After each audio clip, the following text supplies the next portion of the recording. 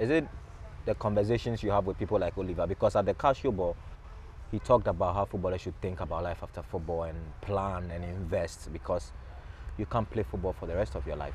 Oliver has been one of my inspirational people. I know him long time, and we live in Italy together as well. He will chat me, he will tell you, bro, when the cash come, please save it. And the likes of, let me take this opportunity to thank Sammy Kuffour, Stephen Appiah. They have been really helpful to me. The advice they gave me and everything, and I think it's really yielding very well for me now. And yeah, you have to think life after football, because that is where the life is really difficult. That is where nobody is paying you, but you have to pay bills. Yeah. And I'm thinking about that. I hope what I'm doing will come up with a great impact for the nation.